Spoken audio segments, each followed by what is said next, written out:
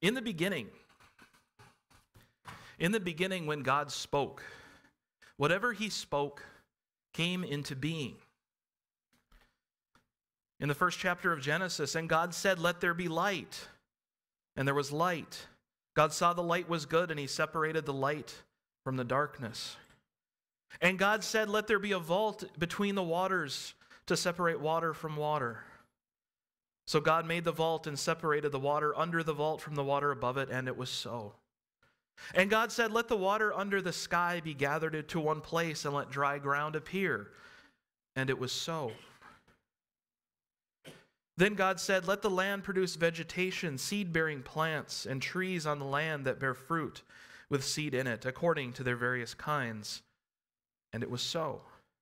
And God said, "Let there be lights in the vault of the sky to separate the day from the night, and let them serve as signs to mark sacred times and days and years, and let them be lights in the vault of the sky to give light on the earth." And it was so. Throughout Genesis chapter 1, we have this repeated phrase, "And God said." And then it was followed by, "And it was so." God spoke everything into being.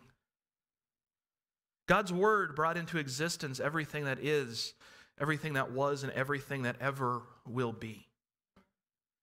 Words are powerful. The words that we use as human beings may not have the same power as God, but they still have power. Growing up, when somebody made fun of you, was giving you a hard time, did you ever respond with a phrase? We even did this when I was little. "Sticks and stones may break my bones, but words will never hurt me." What rubbish. What absolute rubbish. Words affect us. A kind word can lift us up, but a hateful word can tear us down. Words have power. I found an illustration online.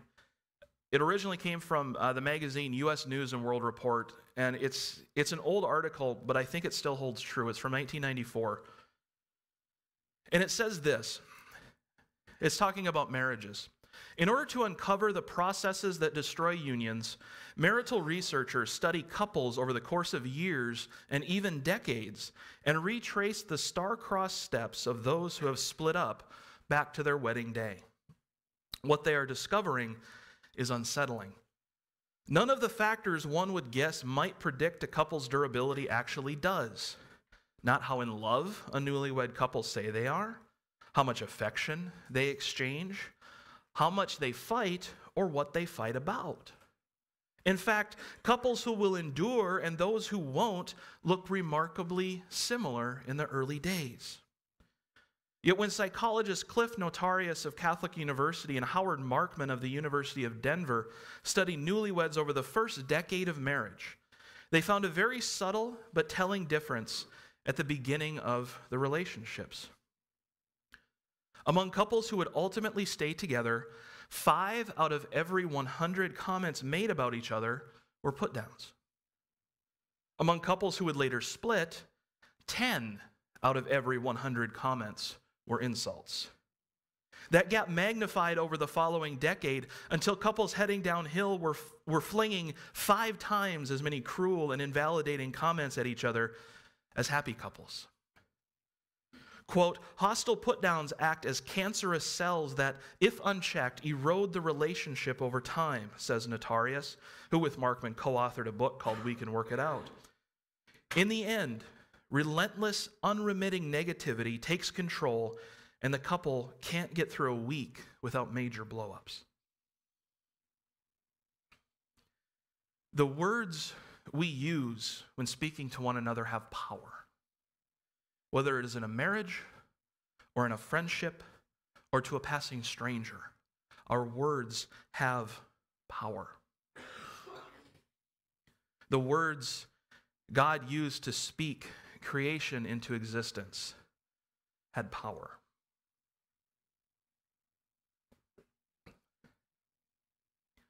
The Word, Jesus, through whom all things were made, was there at the beginning. And this is where John starts us off in his gospel. And he tells us, in the beginning was the Word, and the Word was with God, and the Word was God. He was with God in the beginning. Last week, I mentioned that it can be kind of difficult for us sometimes to understand this idea of beginning. Our human brains work the way human brains work. Our human brains understand the way human brains understand. But God is so much greater than what we can understand. After that beginning, everything we know now was created. Last week, too, we talked about that order of creation. How God created light before he created plants. How he created plants before he created the animals that eat the plants. What John is trying to tell us here in the first couple verses of his gospel, when he says, in the beginning was the Word, and the Word was with God, and the Word was God, what he's trying to tell us here is that Jesus was not created. We have all been created. All this stuff around us has been created. Jesus is creator. Jesus has always been. There is not a time when Jesus was not. There is not a time when Jesus did not exist. God did not create Jesus because Jesus is God. And God is creation. Did you get all that? We are created. God is creator. God is creation. And this is something that can be a little difficult for us to understand, and maybe impossible for us to wrap our brains around. And though we may never understand this idea, it is vital that we accept and believe in God the Father, God the Son, and God the Holy Spirit. All 100% God, each 100% God, but not all the same. I don't know how that works. I don't know how that works. It's outside of my understanding, but I accept it as truth. And the Word was God. Verse 4, in him was life, and that life was the light of all mankind. Because Jesus was there in the beginning, and in him was life, this life that John is telling us about now, in him was life, is the eternal life that we can have through Christ Jesus. Now let's contrast this idea of life, eternal life, with another idea of existence. Life versus existence. To exist, to simply exist, is to simply be. Can anyone tell me what this is? It's a rock, yeah. Anybody know what it's made out of? Rock. It is granite. Yes, it's granite. Anybody know where it comes from? It comes from the earth, more specific than earth. Any ideas? You're in the right state. This is Black Hills granite. Does anybody know specifically what mountain this might come from? It's not Mount Rushmore. I think if you took a rock from Mount Rushmore, you go to prison. So this is not from Mount Rushmore. But you're along the right path. Crazy Horse. This is a rock from the Crazy Horse Mountain. They have a big bin sitting there if you know where to look, and you can just take a rock. It's a great way to get rid of all the rocks that they're chipping off Crazy Horse. And I chose this rock because it fit in my car. It was a good reason to pick it. But does this rock, does it have life? Does it have eternal life? Well, it's something God created, isn't it? But no, I don't think it has eternal life. Pretty sure it doesn't. Does it exist? Well, yeah, of course it exists. I'm holding it right now. I know it exists, unless we're living in the Matrix or something. I know this exists. So What about people? I would say every person has life, certainly by our definition of life, but not every person has eternal life. And without that life, without that eternal life, we simply exist. Now, this rock is not useless. I'm not saying it's useless. I use this as a bookend in my study, props up some books. Plus, it's a cool story. You tell people this is from Crazy Horse Mountain. That's kind of a cool story.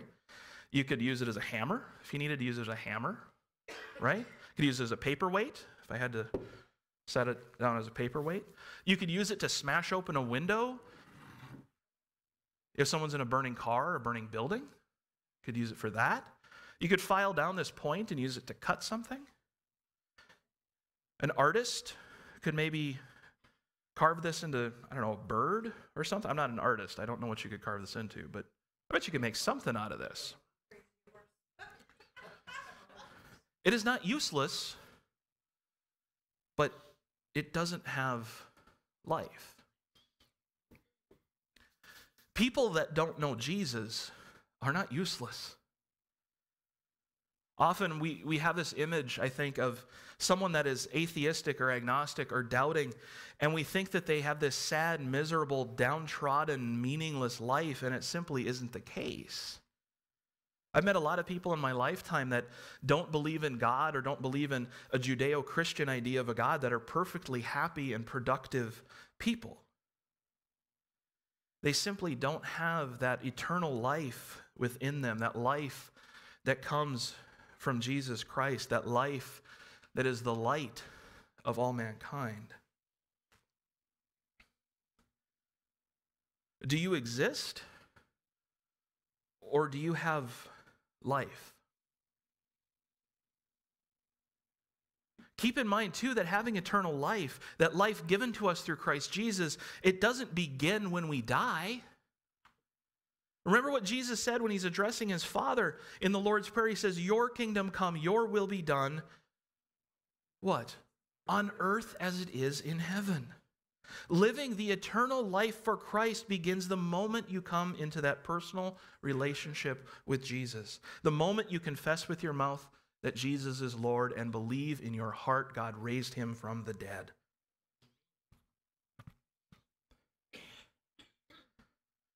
The light shines in the darkness, and the darkness has not overcome it.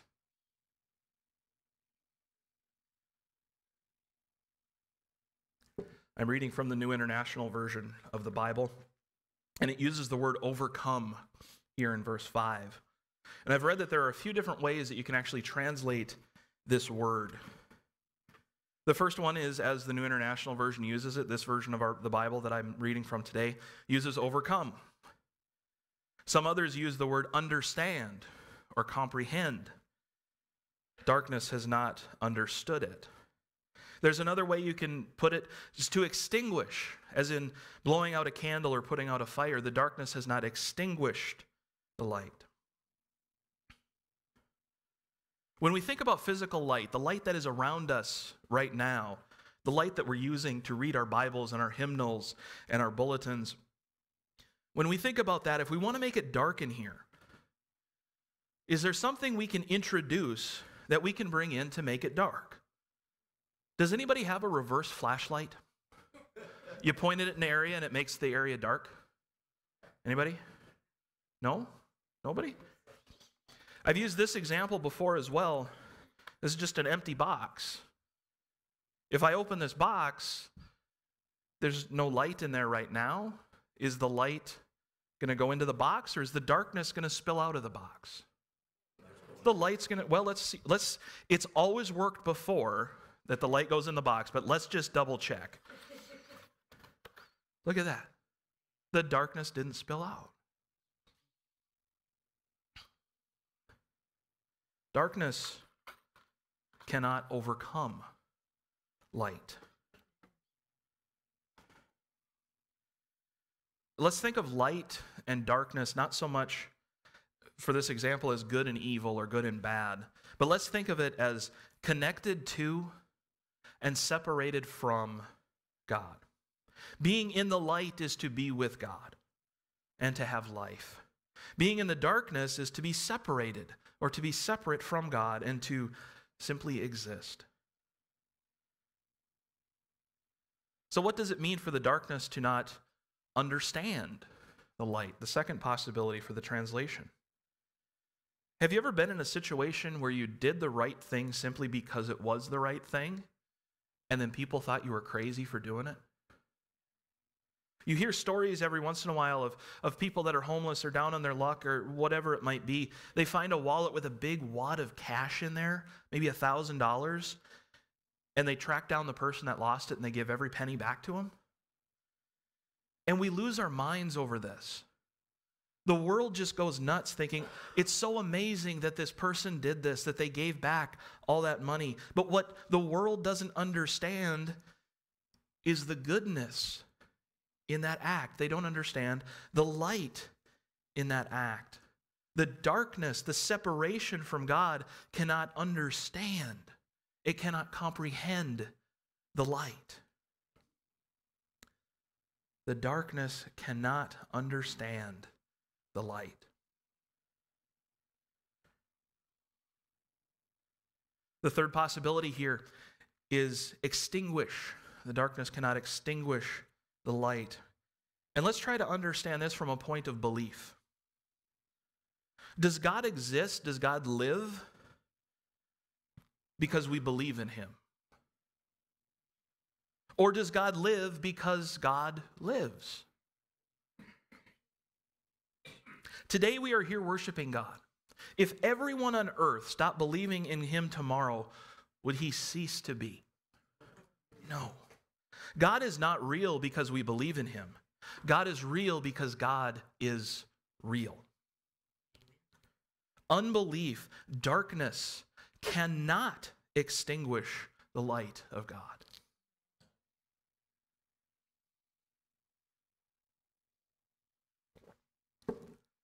As we remember the light coming into the world in the form of that human baby named Jesus, and as we realize the light is with us today in this world, and as we prepare for the light to return one day soon, each of us must decide where we want to be and where we are.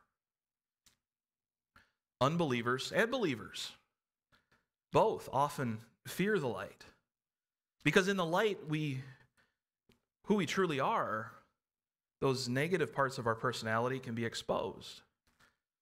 But we can hide in the darkness. Most of you know I love rock music, and that's my favorite stuff. I think Pink Floyd, though, is my favorite band. I love Pink Floyd. Probably their last real studio album came out around 1994. It's called The Division Bell. And on that album, there's a song called Coming Back to Life. And when David Gilmour sings this song, he doesn't sing it from a biblical perspective. It's not a Christian song. It's not a godly song. But there's a lyric in it that seems to fit what I'm talking about today.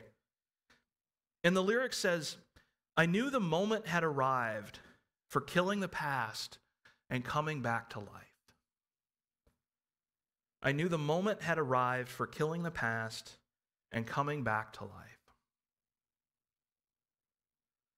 So do we play it safe and remain in the darkness, hiding, simply existing?